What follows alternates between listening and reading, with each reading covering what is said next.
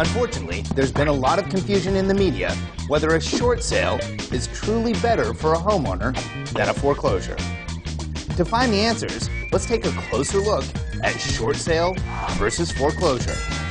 Let's establish 5 criteria for comparison. First, the ability to obtain a mortgage in the future. Second, the effect on credit score and credit history.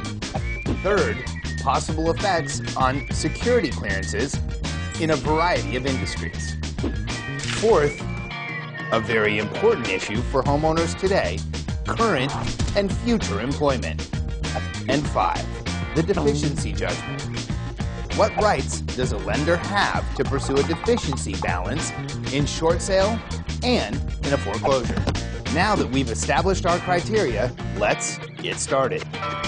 In a foreclosure, homeowners may have to wait up to 7 years to qualify for a new home loan. In a short sale, a homeowner will be able to qualify for a Fannie Mae-backed loan within only 2 years as long as they are able to meet loan criteria.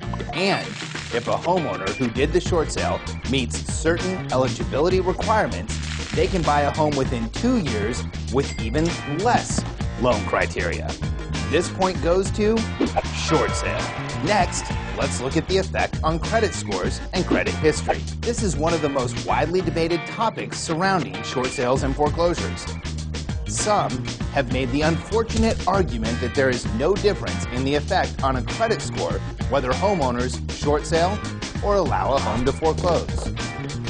While nobody's credit profile is exactly the same, the short sale will almost always have less of an effect on credit score decline than a foreclosure. In fact, it can affect an individual's credit score as little as 50 points as all other credit installments are being paid.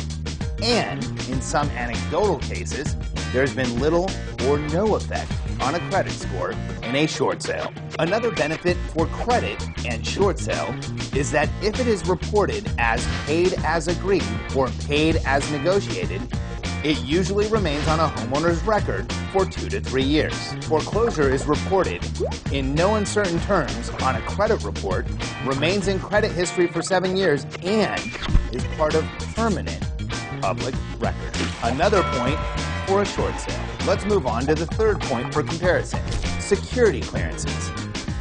While it may not be as common, there are a significant number of homeowners whose employment involves some sort of security clearance or security check. Foreclosures will almost always have a negative effect on security clearances.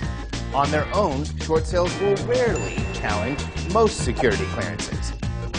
Many people don't understand that security clearances today are required in a variety of industries, not only the military. For example, high-level police, fire department, government agencies, software development corporations, certain areas of telecom, and much, much more all require security clearances or security checks. Looks like another point for the short sale. Let's move on to number 4, the effects on current and future employment. This may be the single most important issue to many homeowners today. As more and more employers review credit upon employment of a new hire and do continuous credit checks on employees, a foreclosure may have adverse effects on a very important part of everyone's life, either getting a job or keeping their job. Short sales are not reported on a credit report and therefore on their own do not specifically challenge employment. It's already clear who the winner is, but will this be a shutout? Let's move on to the final criteria, deficiency judgments. There may be nothing more stressful than losing a home other than the prospect of a lender demanding payment for amounts owed for the rest of a homeowner's life, even after foreclosure. In a short sale, a homeowner has the opportunity to negotiate or completely eliminate a deficiency judgment. When a property goes into foreclosure, this right is forfeited in most states, and a lender has the ability to pursue a deficiency judgment. So it looks like short sale is a shutout victor in the nose-to-nose battle of short sale versus foreclosure.